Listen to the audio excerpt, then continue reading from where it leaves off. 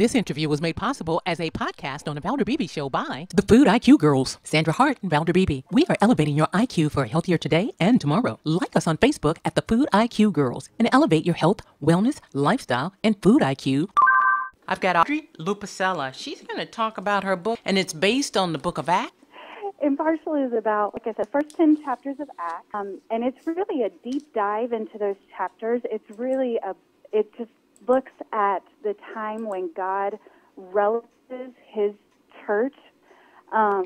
When he sent Christ, it was to fulfill all of the prophecies that led up to that point about the coming Messiah. And these first 10 chapters of Acts look at that time when he relished that was fulfilled through the prophecies through Jesus Christ.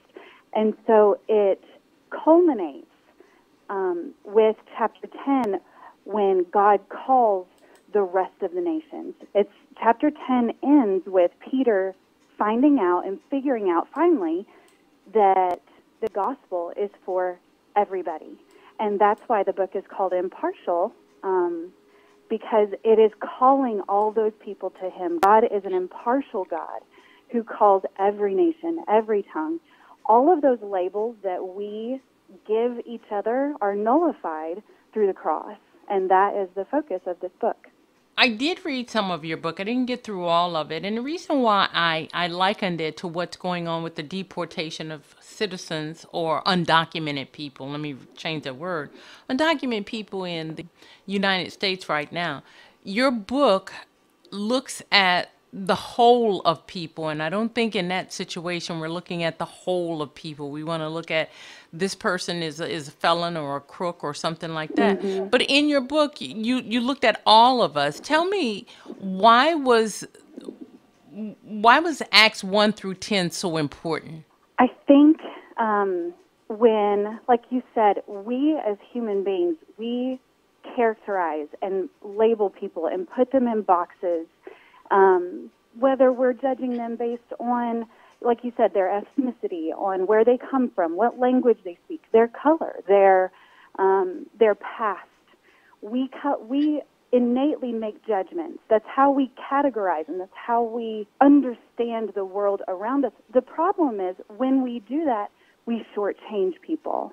We then associate them with certain things instead of seeing them as made in the image of God, as being a child of God, as someone that God created as a masterpiece who has these innate dignity that God has given them. And so we tend to miss that when we put these people in boxes. And so looking at Acts 1 through 10, that's exactly what it's about. It's the Jews in this time, they thought the Messiah was for the Jews. But then we see God preparing them through the first 10 chapters to open their minds to understand that it's not just for the Jews. Yes, he came for them first. But then, like Jesus said in the Great Commission in Matthew 28, go and take my message to all peoples, all nations, all tongues, because they are all made in God's image, and God loves them immeasurably. And he desires that relationship with them. He doesn't put them in boxes like we do. He doesn't see them based on the outward appearances. He sees the masterpiece that he made.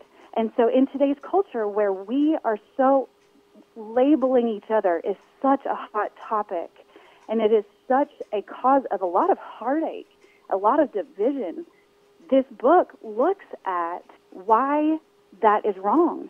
And instead, how can we see each other as being the only label that matters is you are a child of God?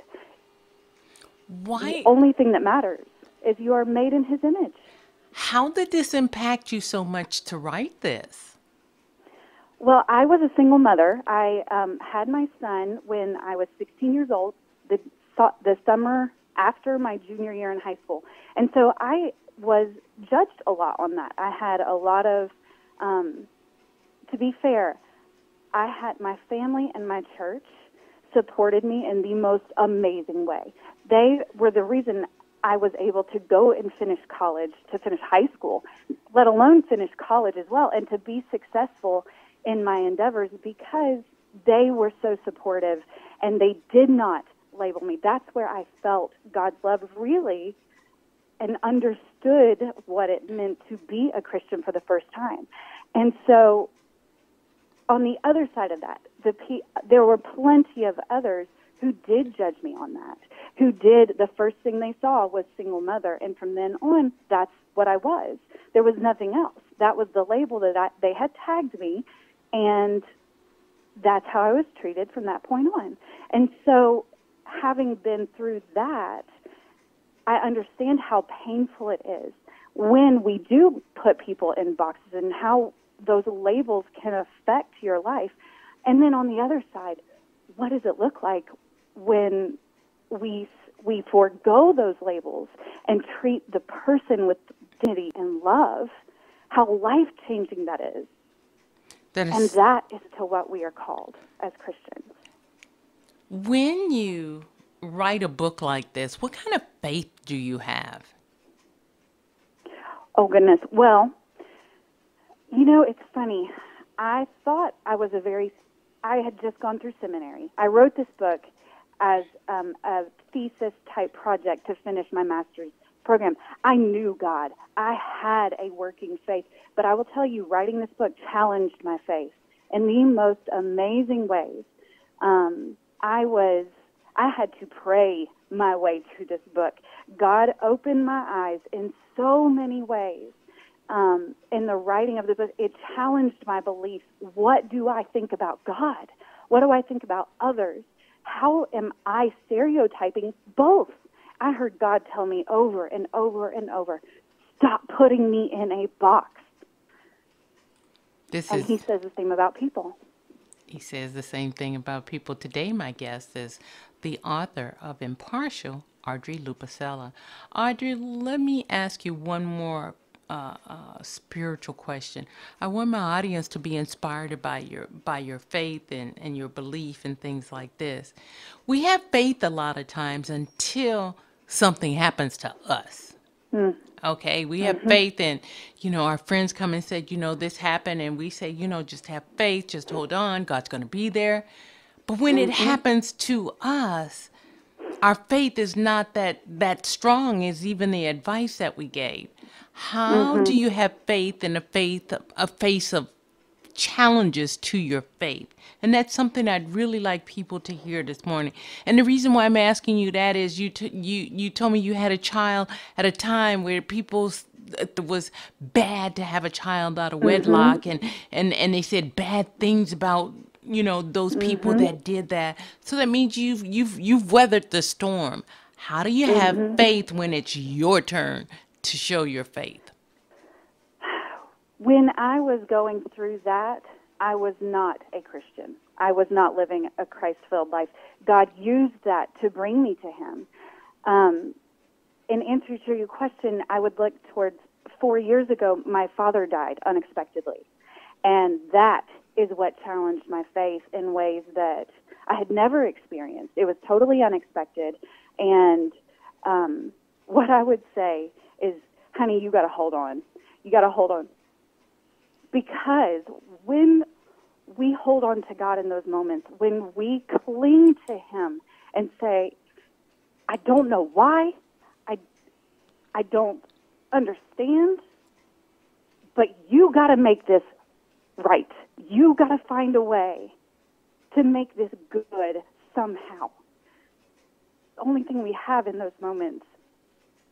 And when we do that, when we cling to Him during those times, because that's all we have left, when we cling to Him, we get to see Him work in the most tangible, the most amazing ways.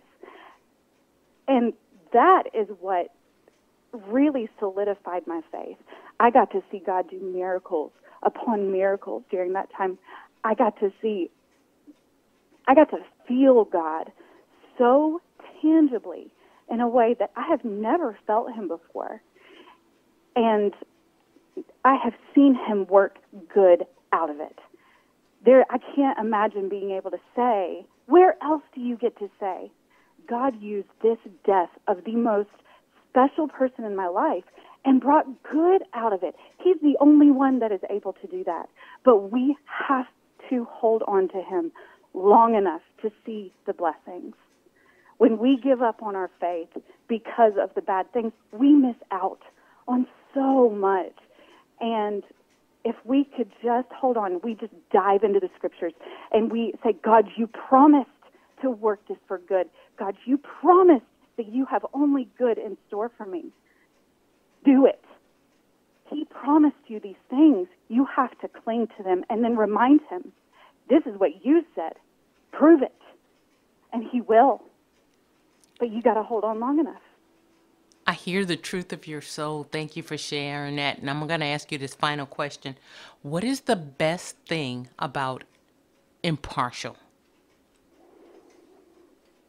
Oh, goodness. Well, I know it's from hard. the people who have read it. Oh, yes. Well, I mean, I guess it depends. I'm a nerd. I am a nerd at heart. Oh, my goodness. And for me, a Bible study, I want to learn. I want to learn about it. I want to learn who God is. I want to learn what the text means. And so if you're a nerd like I am, that is definitely one of them. I think the most powerful thing that I've seen through this study, through the people that have come back and told me, I have heard so many stories. God is working in people's lives because this challenges them to pray, to have faith. One of the main theme of this book is the act of miracles, how God is working the miracles in the pages of Acts and then showing how he is also working them in our lives as well. And so it challenges, in the beginning, the reader to keep a prayer journal and to ask these big things of God in these moments that through the journey of Acts, through Impartial.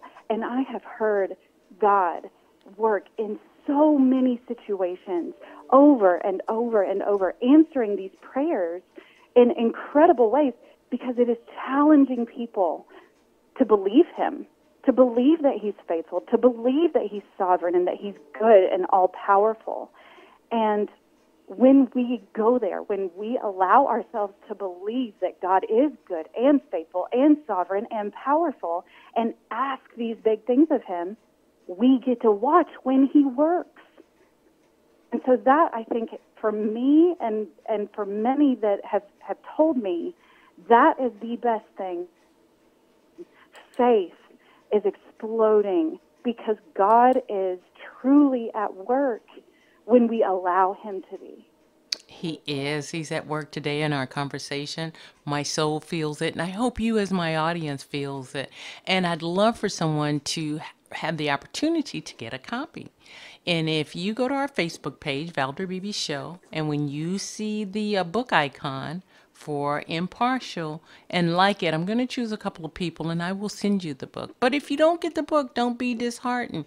Audrey, where can they get the book? You can find it on Amazon. You can find it on Westbow Press. You can find it on Barnes.